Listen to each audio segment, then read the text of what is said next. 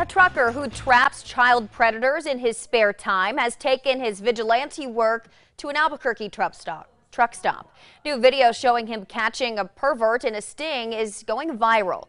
News 13's Courtney Allen tells you how law enforcement feels about it.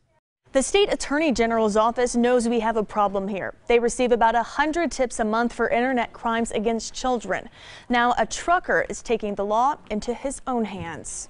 Months of messages. I have 10 online decoys, and what they do is they download popular apps that all of our kids use. And thousands of miles. I live in St. Louis, and I drive to California, so I run 40 straight through New Mexico every week. All leads up to this. Is this the first time you're trying to meet a child?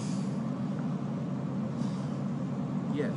A trucker from Missouri confronting a man in Albuquerque who allegedly showed up to meet an underage girl for sex at a truck stop near the Big I late last night. She said she was 18. Number one, she did not say she was 8. She said she was 15, but now you're saying she was 15. Anthony Green with Truckers Against Predators has a team that poses as children online to lure in predators and expose them.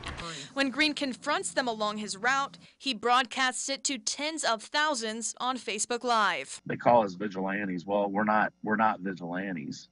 We turn a camera on. Green says this is the 8th state he's hit, conducting more than 100 stings. Police in Arizona even credited the group for 2 arrests in December. But law enforcement here says it's not the best route. It is very dangerous for them to do something like that. They have no idea what they're walking into. Anthony Mays with the New Mexico Attorney General's office says this video does them no good under state law. It isn't a case that we could prosecute because the statute clearly states that it has to be law enforcement or an actual child themselves that's being preyed upon. Green says regardless, he is going to continue to stop in New Mexico to expose people like this. I wasn't going to do anything with her. No, except watch TV. We're just going to keep pushing until they change the laws. Green says he started the group about a year and a half ago. He says as a father to a 13-year-old girl and a survivor of child sexual abuse himself, he's going to keep fighting to make a difference. Courtney Allen, KRQE, News 13. Green says he sent those chat logs to APD, but he has not heard back. And we did reach out to APD for a comment, but did not get a response.